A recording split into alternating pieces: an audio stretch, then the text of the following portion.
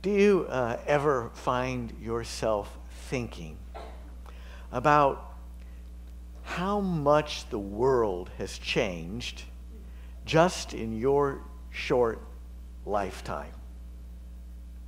Back when I was a kid, if you had told us that someday during my lifetime we would all be carrying around in our pockets a wireless telephone that would enable us to call anyone, anywhere, at any time throughout the world. In the little hometown I grew up in, Acton, Indiana, we would have said, "Have you been smoking that marijuana weed? You're crazy. It'll never happen." Because back then, life was rather primitive. We had phones, of course, but they were landlines, hardwired. Most homes had a phone attached to the wall somewhere in the house, which means when you went to work or when you were out and about, you had to be away from your phone and out of communication for hours at a time. Not just that, but in most homes back then, certainly the home I grew up in, our phone was what we called a party line. Now you youngins are probably thinking, "Wow, that sounds like fun, Jeff. What was a party line?" Believe me, it was no party. A party line is where you shared your landline with several other parties, nearby neighbors, 4 or 5 of them, so that you were all on the same line. That means if your neighbor was on the phone, you could not be on the phone. That means if someone was trying to call you while your neighbor was on the phone, they would get a busy signal, and you would have to wait until old Miss Schaefer, who had these really long conversations, would finally get off the phone before you could use the phone. Not just that, but if you were really careful and picked the phone up very quietly, you could listen in to all your neighbors' private business, and they had no idea you had done it. I never did it, I swear. My sisters, oh, my sisters.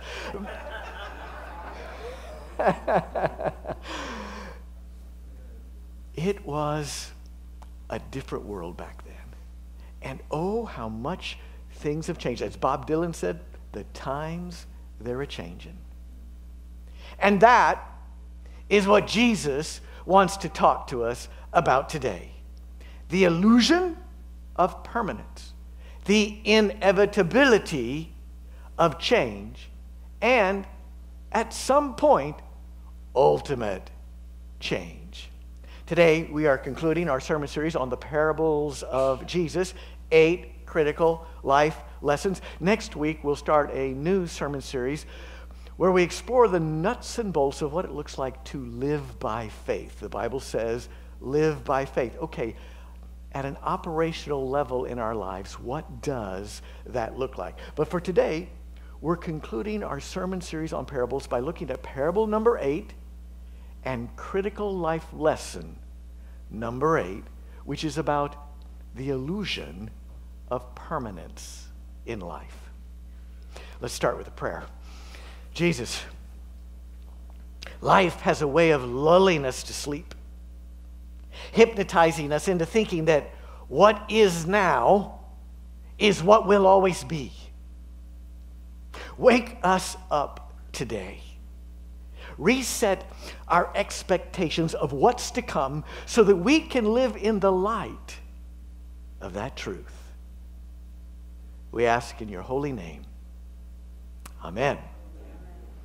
So, Jesus begins today's story with these words, Matthew 25:1. 10 bridesmaids took their lamps and went to meet the bridegroom.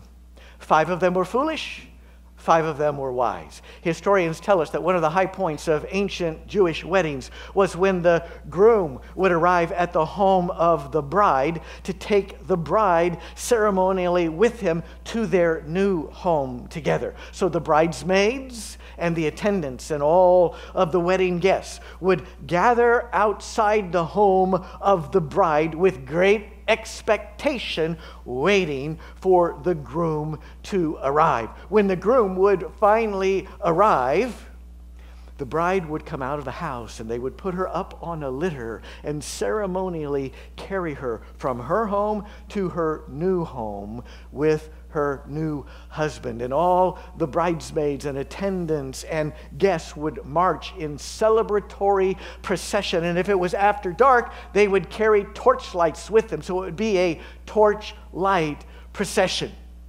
So Jesus tells us that these 10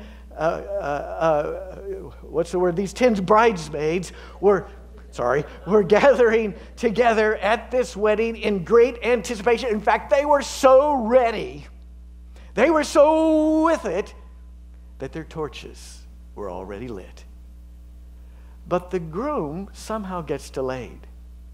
I mean, not just a little bit delayed, but hours start to pass. The night gets later and later. Before long, bridesmaids, attendants, and guests are starting to drift off to sleep. When along around midnight, someone shouts out, "Wake up, everybody! The groom is coming! Wake up!" The bridesmaids wake up only to realize that their torches have gone out while they were asleep. But 5 of these bridesmaids had come to the wedding planning for the unexpected. So they had flasks of oil, were able to douse their torches with fresh oil and relight them on the spot. But 5 other of the bridesmaids had not anticipated the unexpected. They had no extra oil with them, so they had to leave and go into the village and hope to find somebody who would sell them some oil at this very late hour. And while they are away looking for oil, the groom arrives, the procession begins, and they get left behind. Jesus sums it up this way, verse 10, "While they went to buy more oil," these 5 foolish bridesmaids, "the bridegroom came, and those who were ready went with him into the wedding banquet, and the door was shut." These 5 foolish bridesmaids missed a momentous moment. They missed the once-in-a-lifetime opportunity to celebrate the wedding of their dear friend, the bride. Then Jesus ends the story with these words, verse 13, "Keep awake, therefore, for you know neither the day nor the hour." Whoa, hold on there, Jesus, just a minute. What day? What hour? The groom in this story represents Jesus. So this is a story about what we call the second coming of Jesus. The idea that someday, when we least expect it, Jesus will return and usher in an entire new reality, a completely new era in human history. Earth as we have known it, life as we have known it, will be no longer. A whole new age will be upon us, and nothing will ever be the same again. And ever since Jesus promised his return, people have been assiduously studying all the biblical prophecies about the end times in order to try to pinpoint precisely when will it happen and how will it happen. For example, back in the early 1800s, there was a man named William Miller who had immersed himself in the study of the biblical end times prophecies in order to try to figure it all out. And he came up with a very compelling theory of the case. He focused in particular on Daniel chapter 7 and Daniel chapter 8 and verse 14, where Daniel prophesied that shortly before the end of the age, the temple in Jerusalem would be restored 2,300 days before the end of times. The restoration of the temple was associated with the end of the age. Miller also pointed out that the Hebrew word for day can also mean year. It's a flexible term. And so Miller's theory is that Daniel was not talking about 2,300 days, but 2,300 300 years. Miller estimated that Daniel uttered this prophecy somewhere around 457 BC. So 457 BC plus 2,300 years gives you the year 1843. And so that led Miller to conclude that Jesus was going to return in 1843. In 1831, he published a book that laid out all of his theories and all of the case for this being the end of times. That means people had 12 years now to get ready. His book was a sensation. Thousands upon thousands, hundreds of thousands of people in the United States at the time read his book. Many became persuaded. In fact, by the year 1843, he had even pinpointed the date of the year that he thought it was going to happen. And historians tell us that about 50,000 of his followers gathered on that day so that they would be together when the great moment came. Beyond that, hundreds of thousands of people who had read his book and were influenced by it were sitting with bated breath wondering, is this going to be the day? But that day came and went. And no Jesus. From time immemorial, people have been trying to figure out, when will it happen? How will it happen? I grew up in a church like that, a church where we were obsessed with biblical prophecy. We were part of a church movement that thought we too had figured out when the end was going to be. We focused in particular on something that Jesus says in the Gospel of Matthew. Jesus talks about the restoration of the people of God, the restoration of Israel, and indicates that when you see this happening, the restoration of Israel, not more than a generation will pass before the end comes. And so we reasoned in the church that I was raised in. We noted that after World War II in 1948, Israel was reestablished. And we estimated that in the Bible, a generation is about 30 years. So 1948 plus 30 years would give you 1978. We were convinced that Jesus was going to return on or before 1978. As a young teenager growing up in the early 1970s, I was absolutely convinced that my life here on earth was going to be short because Jesus was coming back before 1978. In fact, I literally remember thinking to myself, darn it, I'm never going to get to learn to drive a car because Jesus is going to come back before I can get my learner's permit and learn to, Jesus, could you please hold off just a little bit so I at least get to drive a car? And apparently my prayers were incredibly powerful because 1978 came and went and no Jesus. In fact, we're still waiting to this very day. Maybe I prayed a little bit too much. And with that, I learned at a very visceral level.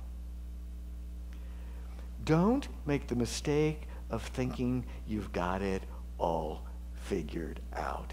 Nobody is going to ever figure it all out. I mean, that doesn't stop us from trying and having all kinds of different theories. Devout believers throughout the ages and in our time have looked at the exact same prophecies and come to very different interpretations of what it's predicting. For example, many Christians believe that someday Jesus will suddenly appear in the sky in a dramatic fashion and will touch down on earth, not unlike an alien spacecraft landing on earth. A quick, dramatic, immediate moment. Meanwhile, other Christians equally devoted to the scriptures and the prophecies read those same prophecies and they have concluded that actually, no, it's going to happen gradually, almost in evolutionary fashion over the course of time as the gospel spreads and more people embrace it and the earth gets better and better and finally we will be ready for Jesus. Because some Christians read these prophecies and see Jesus directly ruling here on earth when he returns. Others read those same prophecies and conclude that Jesus will rule indirectly through his people when the earth is filled with the goodness of the gospel. Some people read those prophecies and conclude that there will be a cataclysmic times that lead to the end of the age, compelling Jesus to come back. Others read those same prophecies and conclude that things are going to get better and better and better until we're finally ready, and then Jesus comes back. They're all reading the same prophecies, interpreting them with earnestness and sincerity, looking at each other thinking, you get that out of that, you get that out of that. And there's nothing wrong with trying to figure it out. But we're never going to successfully do it. How can I be so sure? Because Jesus himself tells us that. Look again at the last thing that he said in today's scripture passage. I'm sorry. Let me get there. There we go. In Matthew 25:13, very end of our passage, Jesus says, keep awake therefore. For you know what? Neither the day nor the hour. Jesus, in the chapter before that, says it even more emphatically. Matthew 24:36. About that day and that hour, no one knows when or how. Neither the angels in heaven, nor even the Son. Jesus, while he was here on earth, didn't know. But only the Father in heaven. What part of you ain't going to be able to figure out don't we understand? And yet we keep trying. Two good old boys, a couple farmers, were standing out beside a rural roadway one day, holding up a homemade sign that said, turn around before it's too late.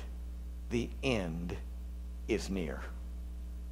Now, there weren't many vehicles that passed on this roadway, but before long, a woman comes tootling along in a convertible, beautiful summer's day, sees this sign these two farmers are holding, and as she whisks past them, shouts, leave us alone, you religious nuts. She rounds the bend, keeps going, and they hear a big splash. The one farmer grins at his friend and says, you think maybe instead we should just make a sign that says, bridge out ahead. Turn around, the end is near. You get the idea. People have been predicting the end to the point that a lot of people turn them off. What if we just heeded what Jesus said? You're not going to be able to figure it out. But Jeff, if Jesus knew we weren't going to figure it out, why did he bother to tell us about it? And why did he give us all these signs to watch for? He tells us so that we will keep awake.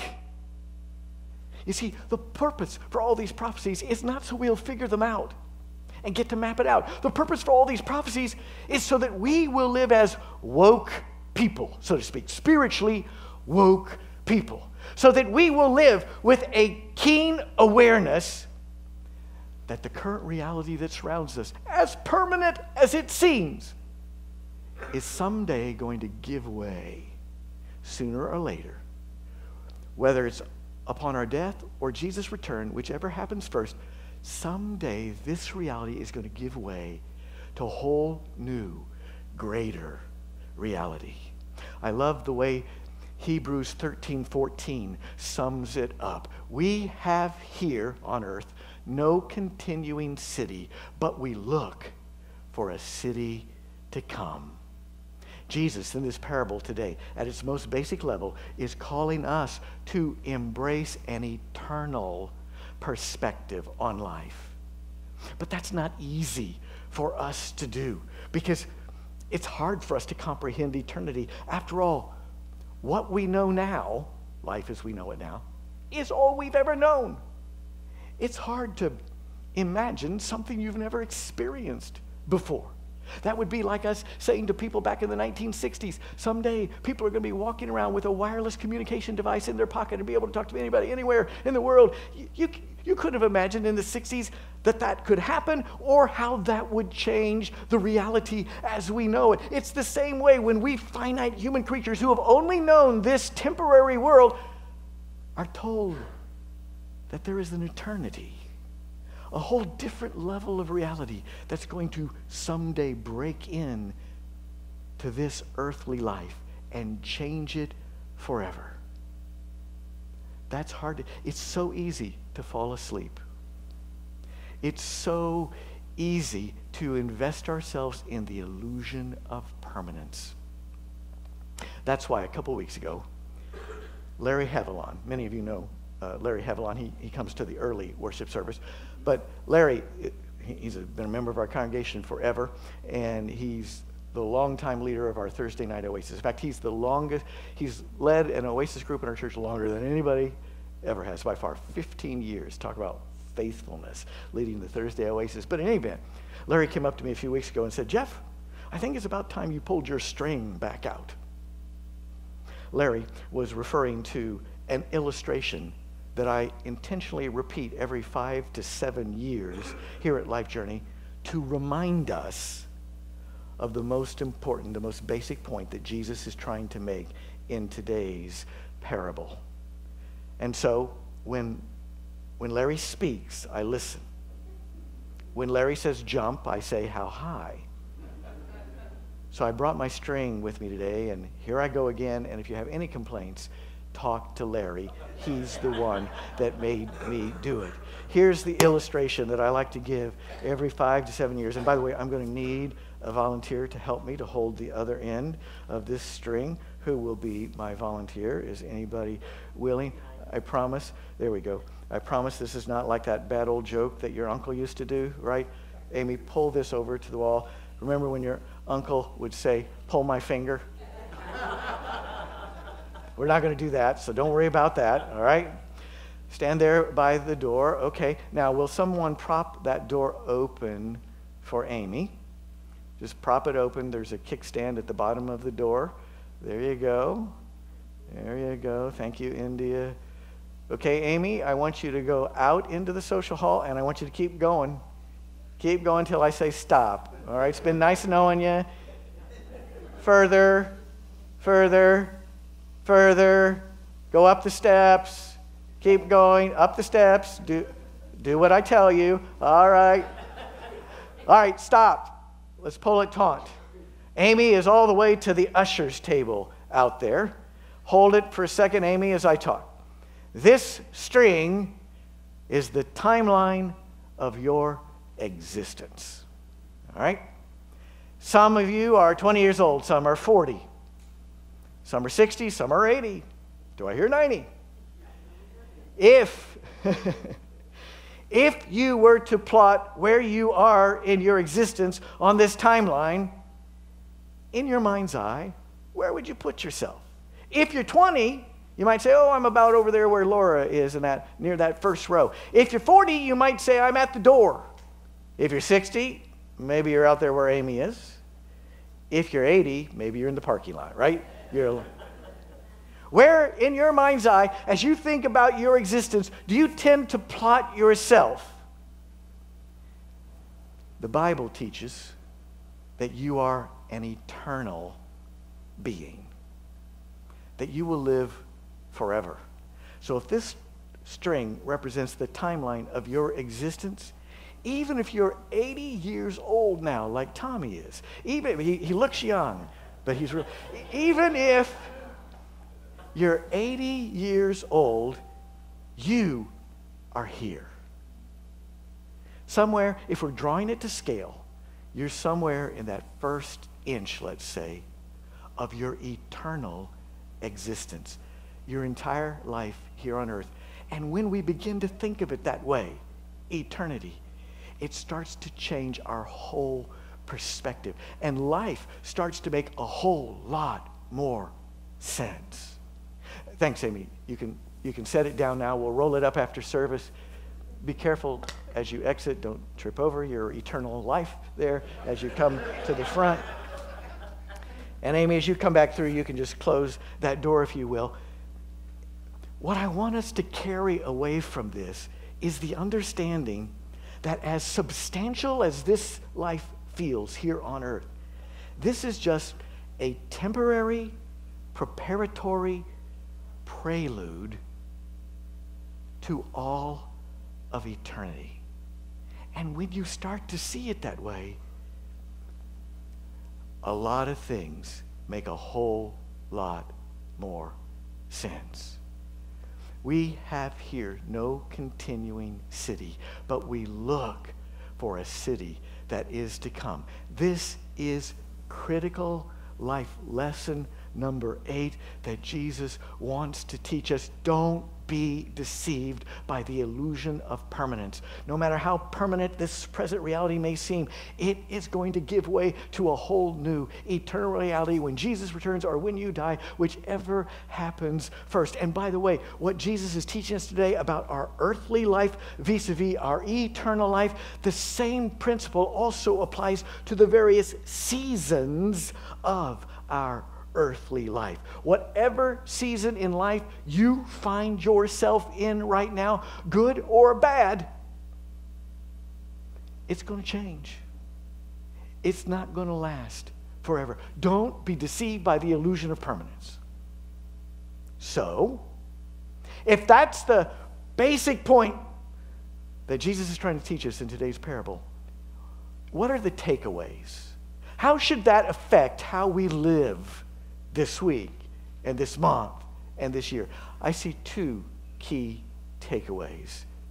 Takeaway number one, be sure to savor the beauty of what is right now, because it won't last long.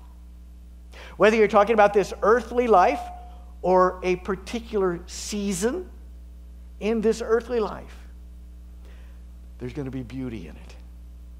Savor it, because it won't last long. Before you know it, it will be gone. A 72-year-old man named Randy Long was cleaning out his garage one day when he stumbled across a bucket of old baseballs that he used to toss back and forth with his son and then his grandson.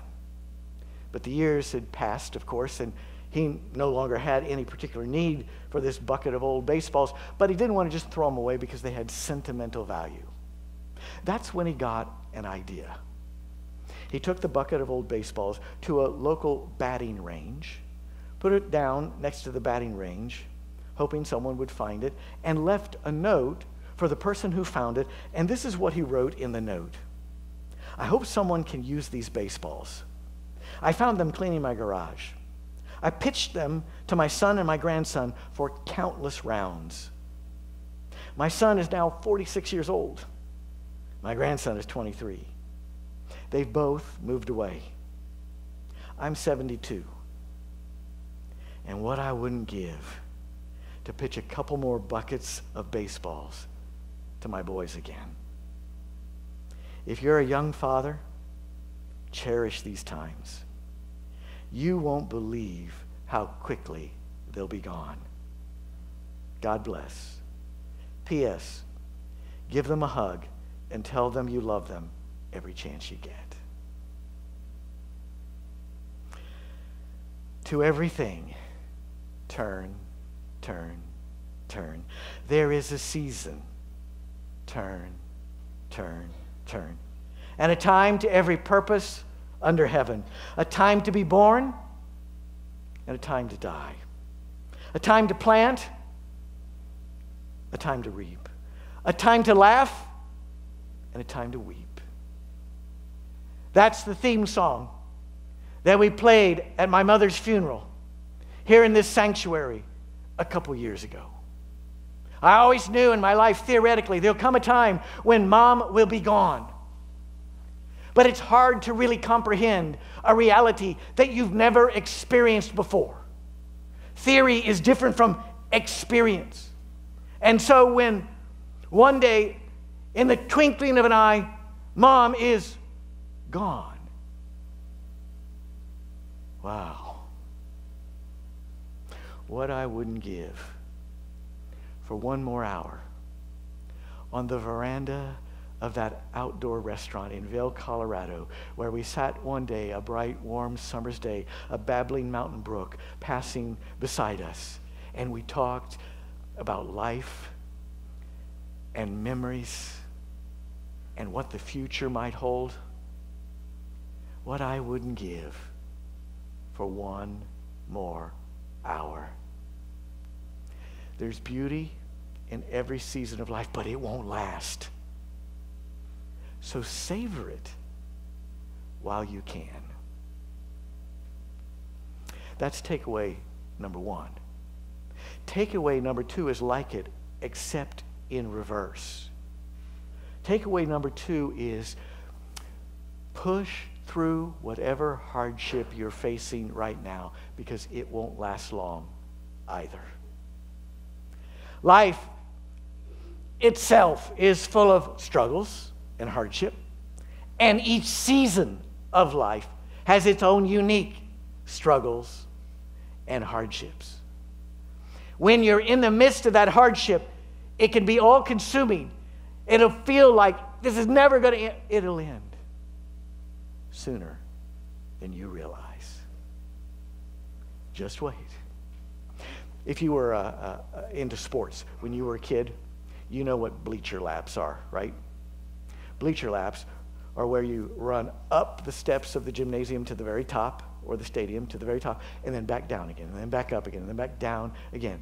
At the end of a long, hard practice, when you were already dog-tired, the coach would say to you, okay, let's do some bleacher laps. And you'd start running up and down and up and down, and before long, your lungs would be on fire. Your legs would be on fire. Your heart would feel like it was going to burst. And just then the coach would say, okay, now take it 2 steps at a time. Leap 2 steps at a time. And just when you thought it couldn't get worse, it gets even worse. Keep going, keep going. If you've ever run bleacher laps, you know it's pure torture. So why would anybody ever run bleacher laps? Viewed in isolation, they are senseless torture. So why do we do it? Because we know that those bleacher laps are building endurance into us so that we can shine when we get to the big game. So that the bleacher laps, as painful as they are, they're worth it. Because they're preparing us to shine in the big game. Bleacher laps make no sense when you view them in isolation, but when you draw back and you see the big picture, boom, all of a sudden they make sense. It's the same way with this earthly life. There's going to be a lot of suffering and hardship in this earthly life. And if this is all we had, it would make no sense. It would seem like pointless torture. But when we draw back and remind ourselves that this is just a temporary preparatory prelude for our eternal existence, and when we realize that these hardships and these difficulties are what are building into us an endurance that's going to allow us to shine for all of eternity, all of a sudden that which made no sense, that which seemed senseless, now suddenly makes all the sense in the world.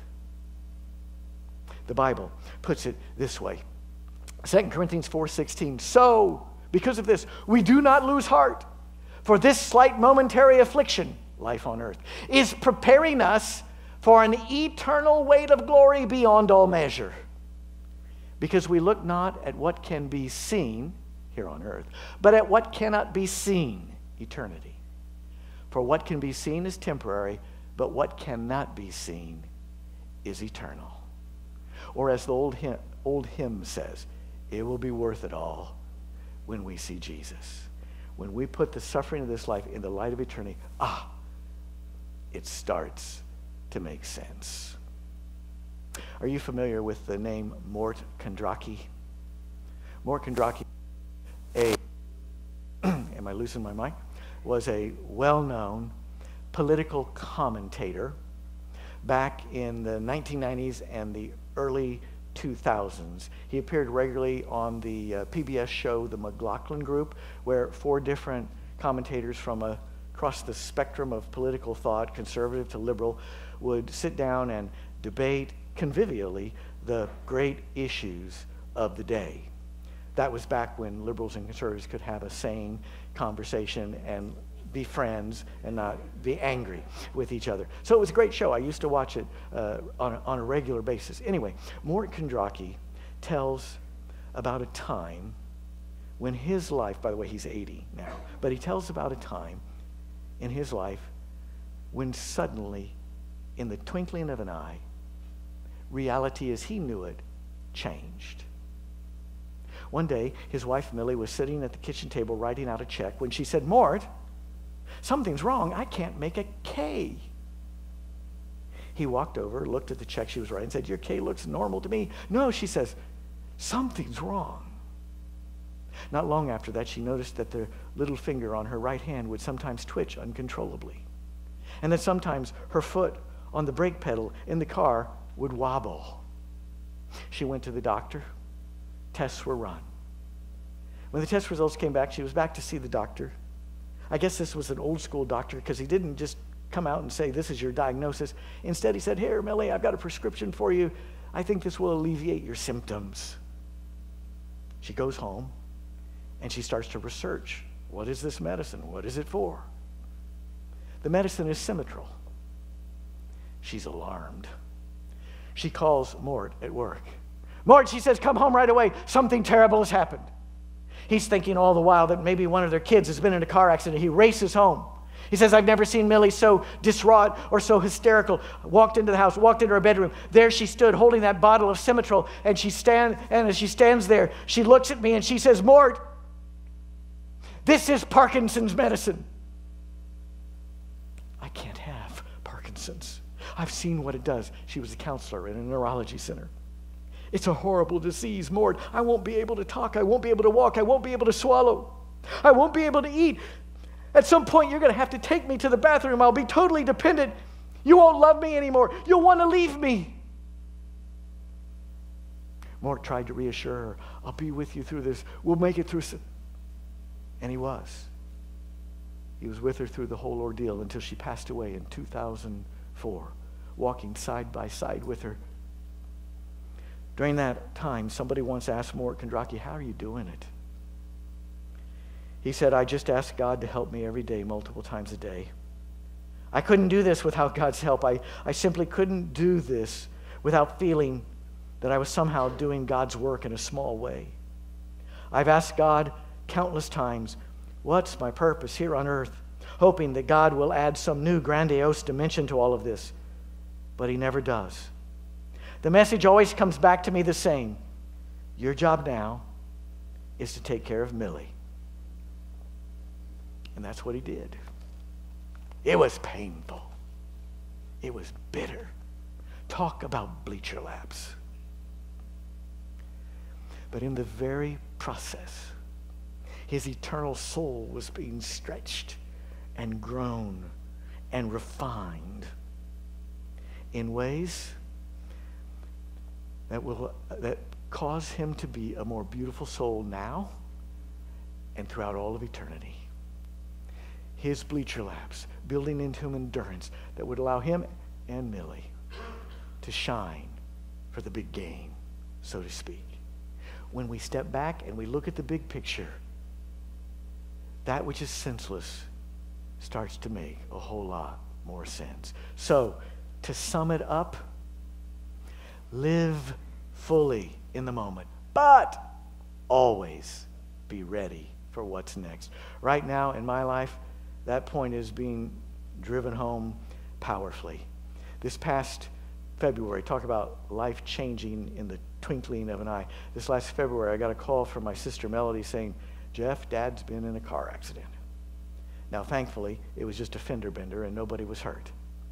But in the process, she said, I discovered that Dad's driver's license has expired. As soon as she said that, my heart sank because I knew what that meant. Dad suffers from macular degeneration. His eyesight has been slowly deteriorating, and I knew in that moment, oh no, his driving days are over. There's no way he can pass a vision test and continue driving. We tried everything because he's 90, but he's determined to still drive. So we went to specialists to see, is there anything we can do? Does he have the right lenses? We went to the macular degeneration doctor, give him some more shots in his eye. We went to a specialist to see if bioptic lenses would work for him in driving. No, no, no, no. Talk about the end of one season of life and the beginning of another. He can't live on his own anymore without transportation. So he's going to sell his house, and we're going to sell our house, and we're building a house together, a one-level house together where his living quarters will be integrated with ours so that we can be together. And I have no idea how this is going to work because he's not easy to live with, and I'm not easy to live with. For starters, Dad prefers a pet-free house. But our house is a veritable petting zoo, right? 2 cats, 2 dogs. How is this going? When Gordon Minor meets David's mischievous cat, Miss Pee-Pee, it's going to be like George Foreman and Muhammad Ali. Who is going to win this battle, right? Oh my goodness. Talk about the times a-changing. And not just that. We've lived in our house for 27 years. We had that house built. There are so many memories there. It's home. And I always thought in the back of my mind that we would live there at least until we retired. But now suddenly, in the twinkling of an eye, something happens that interrupts those plans. And all of a sudden, we're having to sell the house much sooner than I ever thought. I found myself the other day mowing the front yard. I love to mow.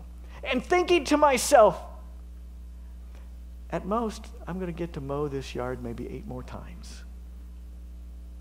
I better savor it while I can. The place we're moving into, they mow the yard for you. Who ever heard of that? God help me. I don't know. I'll have to go find, I'll mow the church yard then. I don't know. I'm going to have to find something. Sign me up. Sign me. I found myself, this may sound silly, looking at the big cottonwood tree across the road from us and saying, I'm so grateful for you. And looking at a sycamore tree that's doubled in size since we've lived there and saying, thank you for blessing me with you. And getting all sentimental. I don't want to change. But we don't have a choice. Dad needs us. All things flow. Seasons come. Seasons go. Down here on earth, nothing lasts forever. But this much I also know. We are moving into a new season in life that is going to be profoundly meaningful. And so I'm going to savor the beautiful part, and I'm going to push through the hard part, knowing that even this new season in life is going to be over before we know it. But that's okay, because it's all leading somewhere to something greater, to an eternal weight of glory that is beyond all measure. So yes, live fully in the moment, savor life, but always be ready for what's next. Travel light, keep your bags packed. Don't invest in the illusion of permanence. As Jesus said, keep awake. Live in the light of eternity. Be ready for the unexpected. This is the wisdom of Jesus. Amen.